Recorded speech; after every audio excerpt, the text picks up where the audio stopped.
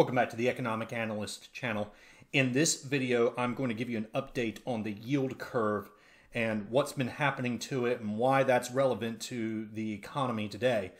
So one way to measure the yield curve, and most commonly way that markets do, is to compare the 2-year Treasury rate to the 10-year Treasury rate. This equation that I have here on the Fred chart is subtracting the 2-year Treasury interest rate from the 10-year Treasury interest rate. Typically speaking, longer-term maturities on bonds are supposed to trade at a higher interest rate than shorter-term maturities.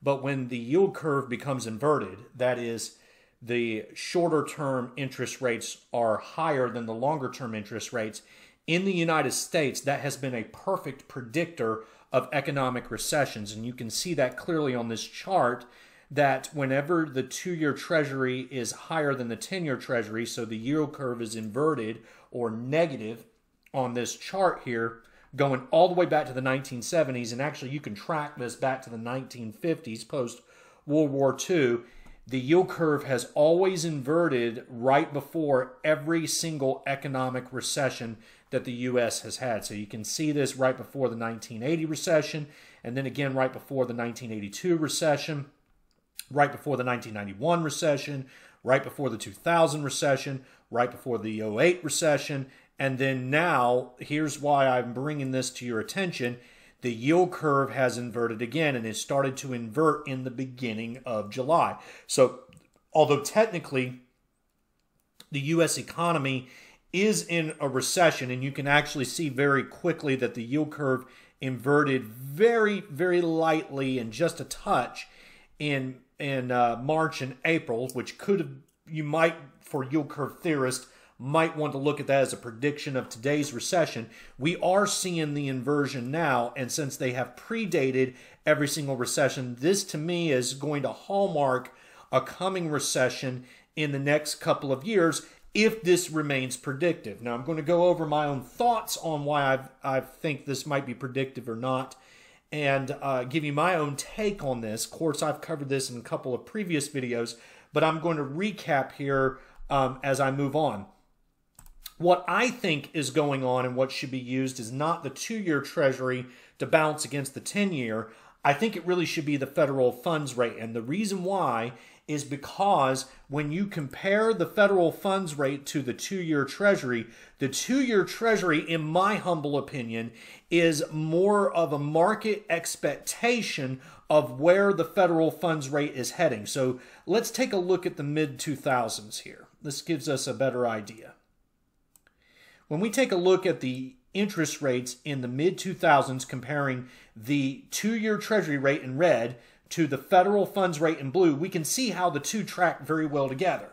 And to me, the federal funds rate is controlled almost solely by the Federal Reserve when it buys and sells government bonds inside of the market through open market operations to raise and lower this interest rate. And yes, this does have an effect on the 2-year Treasury, because obviously if shorter term interest rates are going up, longer term interest rates are going to go up. Otherwise, there's an arbitrage opportunity to buy into shorter term securities and make more money off of that through the returns off of higher interest rates.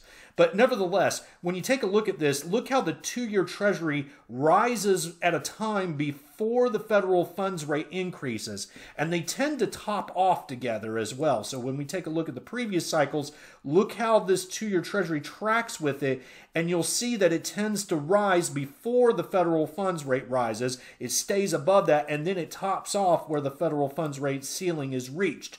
In other words, the 2-year Treasury could be looked at as a forward guidance by the market of expecting where the federal funds rate will be at some point in the future. So when we take a look at the post-2008 scenario, we see how the 2-year Treasury was trading at a premium to the federal funds rate. Why? Because markets were expecting that the unprecedented measures that the Federal Reserve had taken to lower interest rates down to zero would soon be lifted after the recession recovered. But it turned out that Ben Bernanke, kept interest rates at zero on the federal funds level. So what did the 2-year Treasury rate did? It finally tracked lower and lower and lower down to this federal funds rate level. Well, when Janet Yellen came in and started talking up the policy of normalizing interest rates, and the U.S. economy had recovered from the 2008 recession, there became the expectation that interest rates were hiking. And sure enough, when Jerome Powell came in as chairman of the Fed, the 2-year Treasury started to lift along with the federal funds rate. Well, look at what's going on now post the pandemic. The 2-year Treasury is lifting in tandem with the federal funds rate.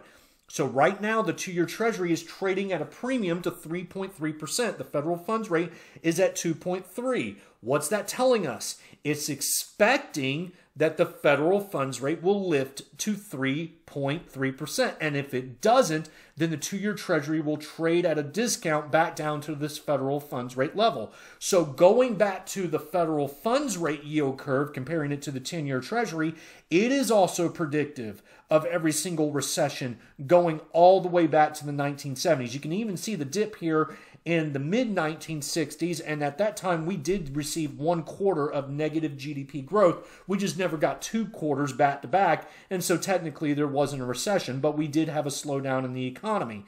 Now, what's going on with the federal funds rate yield curve? Well, it hasn't inverted to the 10-year Treasury yet. It closed in on it in August, and since then, the 10-year Treasury has bounced back somewhat, but it has not inverted yet. Yet because the 2-year Treasury has inverted to the 10-year, that is telling me that that the market is expecting that federal funds rate to lift over 3.3%. And when it does, unless the 10-year Treasury starts trading at a higher interest rate, that will invert that yield curve. One last thing to note is that it's not just the 10-year Treasury compared to the federal funds rate that inverts. It is also the 30-year Treasury rate that inverts to the federal funds rate. And whenever the federal funds rate trades at a higher interest rate to the 30-year Treasury, going all the way back to the 1970s, when 30-year Treasury rates were first created and collated, it has also inverted before every recession. And so therefore, that's the real hallmark to look at. When we take a look at the 10 years and 30 years, they track very well together.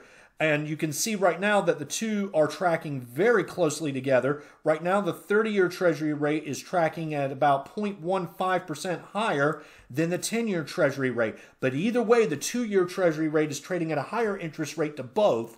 And so therefore, this is kind of marking, you could use this hybrid 10-year, 30-year Treasury rate as the market rate of an aggregate interest rate to say that this is the measuring stick of when the Federal Reserve has raised interest rates too high for the economy to handle. Now, all that being said, and I'm going to go into my debt default model here, I have created my own take on this, and that is that I don't tend to use the yield curve as the ultimate predictor of economic recessions because I don't believe that there's just this magical formula to predict recessions. Nevertheless, I cannot deny how predictive the yield curve is in predating every single recession without fail. It tends to do this when you have a sustained drop of a negative yield curve for months, and we're on month number 2 right now in this negative yield curve. That tends to be predictive of a recession, especially if it inverts between the federal funds rate and the 10 or 30-year Treasury. So I created my own take on this by tracking default rates against a default rate model using interest rates, debt, and GDP and all this. It too has been predictive. However, the problem with my default rates model is twofold. One is that there's not enough data predating the 1980s to take a look at longer-term interest rates, such as fanning out mortgages and credit cards and student loans and vehicle loans and all the other types of debt and commercial loans. I have to use the federal funds rate, and really I'm using the bank prime loan rate as the measuring stick here. But the most important thing is that before 1980, the default rates model is not predictive. So it's only predictive of recessions going all the way back to 1980. After that, it is no longer predictive. So, therefore, the yield curve has a much longer track record of predictability with economic recessions than my default rates model. So which one's the better one to use? I honestly don't know. I'm just using my default rates model because it to me at least has an advantage of aggregating economic data rather than just comparing a correlation that has happened in times past. Nevertheless, this negative yield curve has served to be a very reliable indicator inside of the United States economy at predicting recessions. So it's definitely something to pay attention to. So once again, when we take a look at the 2-year compared to the 10-year, it inverts before every recession. But the same is also true between the federal funds rate and the 10-year treasury as well. So that's to be kept. And if I were a betting person, I would be tracking more of what's going on with the federal funds rate than the 2-year treasury, because as I've relayed here in this video, I think the 2-year treasury is just what markets expect the federal funds rate to be. So the federal funds rate is really the harbinger here, with the 10-year treasury being used as the measuring stick to tell you when's the interest rates too high in the U.S. economy. Right now, we are hovering close to a real inverted yield curve. We're just not yet there yet. But if the 2-year treasury is any type of predictor on this, we will soon invert in the coming months, unless if the Federal Reserve does not hike interest rates up above 3.3% as of now. But based off the rhetoric that has been coming out of the Federal Reserve through Jerome Powell, it seems that the Federal Reserve is still going to be keeping the foot on the brakes right now, so we can expect higher interest rates in the coming quarters, if not the coming months, and sooner or later that will most likely invert the yield curve. Then we will see how this plays out to predicting an economic recession. So let's say that we do get an inverted yield curve. How long, when that yield curve inverts, does it predate a recession? Well, going back to the 1980 recession, it inverted in 1978. We didn't go into a recession until basically a year and a quarter later. It inverted in October or September of 1978, and it was 15 months later that we officially entered a recession.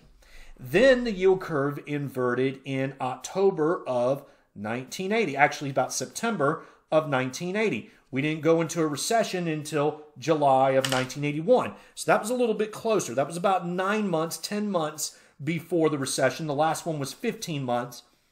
Going to the next recession, looks like the yield curve inverted in the beginning of 1989. But we didn't go into a recession until the middle or July of 1990. So that was about 9 months, okay? No, it was about a year and a half. I'm sorry. It was about a year and a half, not 9 months, so about 18 months. Then we go into the yield curve here. It dipped very slightly in 1998.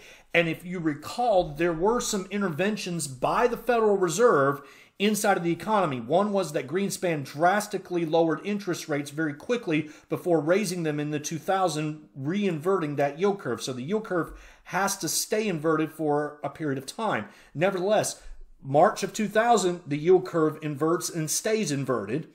And then in April of 2001, which is about a year later, we have a recession. Then the yield curve completely inverts in July of 2006. And in the beginning of 2008, we have a recession. So that's about 18 months.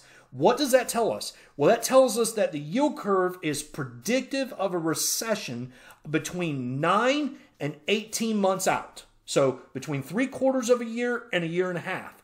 Therefore, plotting that on this metric, let's say the yield curve inverts in October, we can expect a recession sometime in the middle of 2023 or sometime in the beginning of 2024, if that's predictive this cycle around.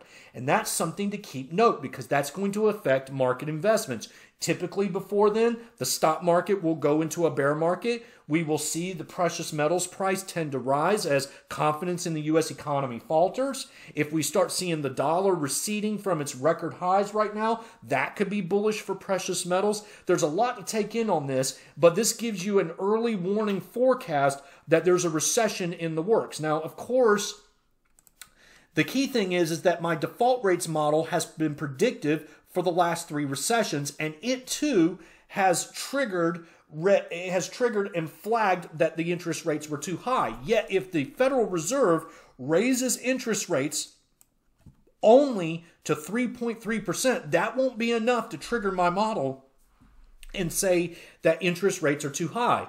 This will put my model to the test right now of whether it is more predictive than the yield curve or not. Either way, the yield curve has this track record, once again, of going all the way back to the 1960s, really the 1950s on this, since data on interest rates was aggregated. And if I were a betting person, I'd probably stick with the yield curve because there may be missing data in my model. So we'll see who turns out to be right in this. Could turn out that the model and the yield curve both be right because the 10-year Treasury could be forced upward throughout time and may force up to 4%. And then we'll see if the Federal Reserve raises interest rates to 4% or not. We'll see. Anyways, guys, that's all that I have for this video. I hope that you enjoyed it. I'm probably going to create a new playlist and put this under yield curve analysis, kind of separating things out. It's sort of like a recession watch playlist using the yield curve because, again, inside the U.S. markets, there's really no other indicator or financial tool that's an easy to look at measuring stick of just how high interest rates are compared to what the economy can handle. And I do think that there's something about this yield curve that's just uncannily accurate in our post-World War II U.S. economy. Once again, guys, I thank you for watching this video. If you like the content that I provide, make sure that you show me some support. You can always like this video, subscribe to my channel if you haven't already, leave me a comment, let me know what you think about all this. I would appreciate learning from you as much as you've learned from me. And always click that notification bell so that you're always notified whenever I do upload a video. And as always, I'll talk to you guys next time. This is Economic Analyst, signing out.